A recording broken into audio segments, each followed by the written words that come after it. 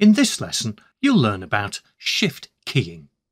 Shift keying is the term used for the modulation of digital data. There are four main types of keying: on-off keying, amplitude shift keying, frequency shift keying, and phase shift keying. Let's take a look at each. These days, most of the data we communicate wirelessly start off as digital data, a stream of binary ones and zeros.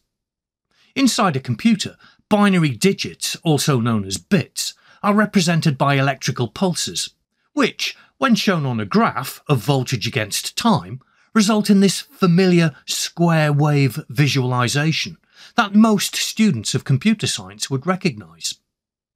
When the voltage is relatively high, we have a 1.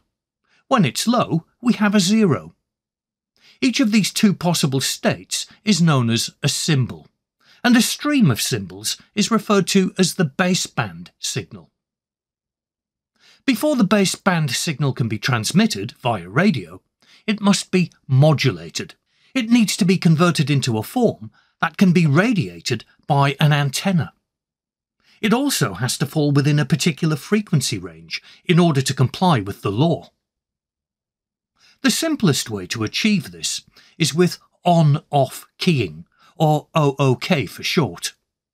This involves a continuous wave carrier which is generated within the transmitter. Then, one symbol at a time, the data are encoded on the carrier by simply turning it on and off with little more than a switch, rather like Marconi did in 1897. Another way to encode binary data on the carrier wave is with amplitude shift keying, or ASK for short. With amplitude shift keying, the digital signal is multiplied by the carrier. Whenever there's a drop in the voltage of the digital signal, which never quite falls to 0, there's a drop in the amplitude of the carrier. When the voltage of the digital signal increases, so does the amplitude of the carrier. As with on-off keying, the modulated signal is now in one of only two possible states. When the amplitude of the signal is relatively high, it's carrying a 1. When it's relatively low, it's carrying a 0. The rate at which the modulated signal changes from one state to another is the same as the symbol rate. One after another, each waveform is converted into radio energy by the antenna, and it's propagated through space. At the receiving end, the incoming signal is sampled at the symbol rate, and the amplitude of each sample is used to determine whether it represents a 1 or a 0. The number of bits transmitted per second is known as the baud rate. The simple implementation of amplitude shift keying that you can see here has a baud rate that is equivalent to the symbol rate. The principle of amplitude shift keying can be taken a stage further. Rather than only two possible waveforms in the modulated signal, there could be 4, each with a different amplitude. Each waveform could then represent a combination of 2 bits. With 2 bits per symbol, the baud rate would be doubled, so twice as much data could be transmitted in the same amount of time. Theoretically, there could be even more waveforms in the modulated signal, each with a different amplitude. 8 possible amplitudes, for example, would allow the transmission of 3 bits at once. There is, however, a downside to scaling up the baud rate like this. The receiver has to be able to distinguish one waveform from another, and the more of them there are, the closer their amplitudes will be. Amplitude shift keying is already susceptible to amplitude variations due to external interference, so a high baud rate could make matters much worse. Nevertheless, ASK and OOK are commonly used in short-range wireless applications in the home to control things such as lighting, heating, and kitchen appliances. ASK is also used to transmit digital data via fibre optic cables. An alternative way to communicate digital data via radio is with frequency shift keying, FSK. As with amplitude shift keying, a continuous wave carrier is generated and modified according to the digital signal. But with frequency shift keying, a 1 is represented by a relatively high frequency in the modulated wave and a 0 by a lower frequency.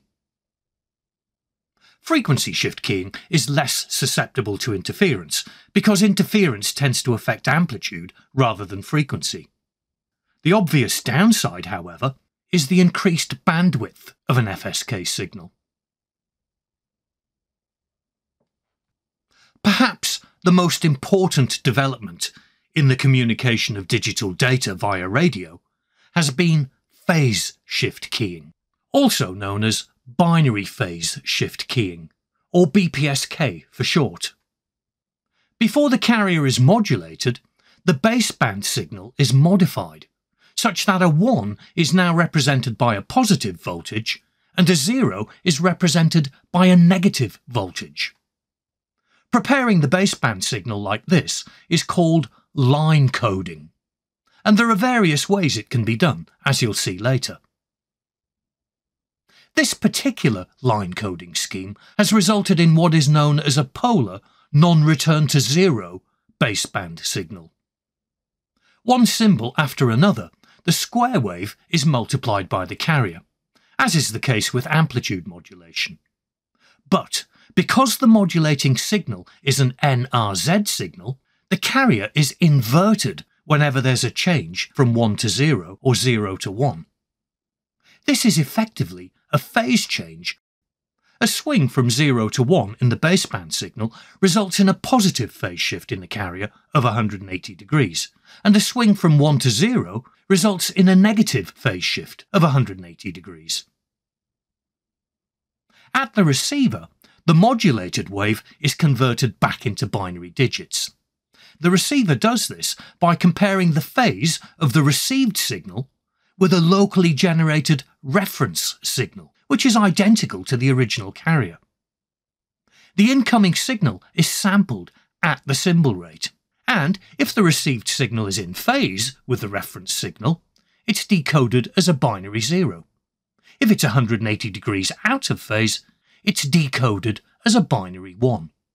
Needless to say, timing and synchronization are an important aspect of what's going on inside the receiver. BPSK has been around since the 1990s, when Wi-Fi standards were first established, and is still supported by most Wi-Fi enabled devices these days, albeit with pulse shaping applied to the baseband signal first.